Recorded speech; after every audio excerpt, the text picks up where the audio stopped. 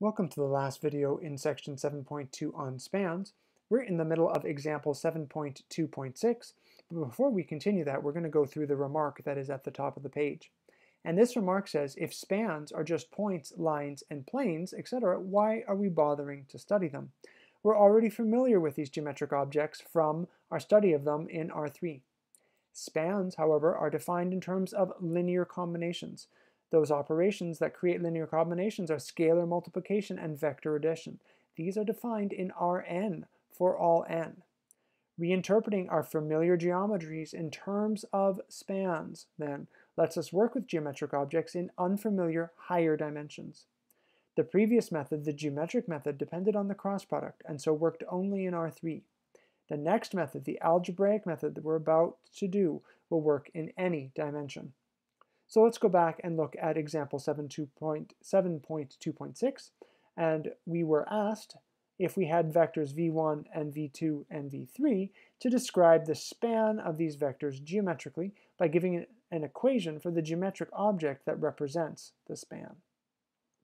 So we're going to start this in a little bit of a different way than we did in the previous method. We're going to let w be an arbitrary vector in R3, so x, y, and z be some vector in R3, and we are going to find a condition. In this example, it will be one condition, but it might be more, so I'll put or conditions, because that might be the case in other examples that you do. Find a condition on x, y, and z so that w will be part of the span of these vectors v1, v2, and v3. Well, we know that w is in the span of a collection of generating vectors if and only if w can be expressed as a linear combination of the generators v1, v2, and v3, which means that w is a1 v1 plus a2 v2 plus a3 v3. This vector equation must be consistent. Well, this vector equation, we know if we write in the components of each of these vectors, we can transform this vector equation into an equivalent linear system. So a2 times v2 plus a3 times v3. So this vector equation is consistent if and only if the equivalent linear system is also consistent. So 2a1 minus a2 plus 5, a3 is x, minus a1 plus a2 minus a3 is y, and 3a1 minus a2 plus 9a3 is z. This must also be consistent. Well, we know how to determine the consistency of a linear system. We can put it into an augmented matrix, reduce that matrix to one of its echelon forms, and examine the form for consistency of the linear system. So after many steps, we would get to an echelon form that I prepared for us, which would look like this. And so our matrix, our linear system, will be consistent.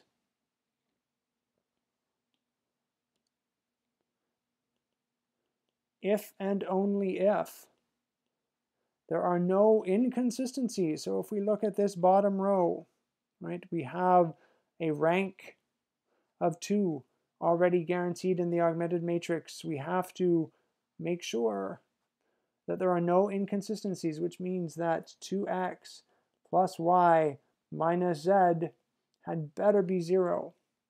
to give us a consistent linear system, which is what we need for W to be in the span. Now you might recognize this. This was the plane that we got in the previous video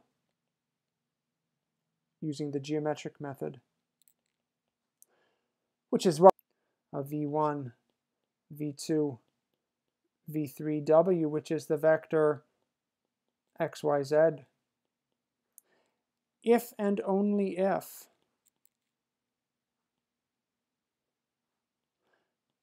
the components of W satisfy 2x plus y minus z equals 0, which is a plane through the origin. Therefore, we may interpret the span of V1, V2, V3 may be interpreted geometrically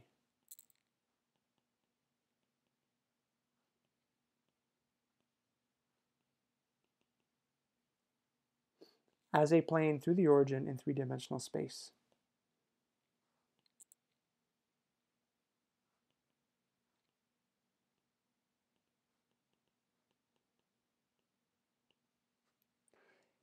The next video will move on to section 7.3, which will study the dependence and linear dependence and independence of vectors, which will refer back again to spans.